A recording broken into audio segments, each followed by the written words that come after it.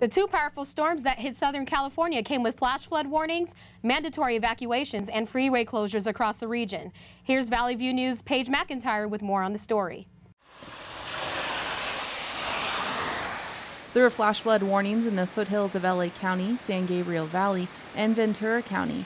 Mandatory evacuations were made in cities like Azusa, Glendora, and Montrose due to the high risk of mudslides in the area. The National Weather Service issued a flash flood warning in all of LA County, especially in low-lying areas like Northridge. As you can tell, the flood waters that are rushing down through the drains are coming from the CSUN dorms.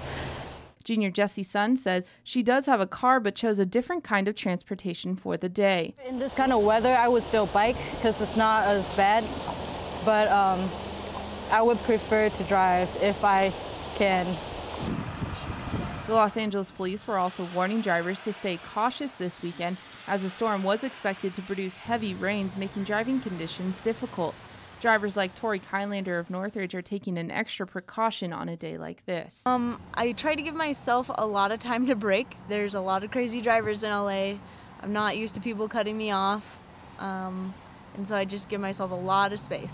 LAPD just wants drivers to slow down during these kinds of storms. After a few weeks of early spring weather, some businesses in the Northridge area are struggling through this weekend.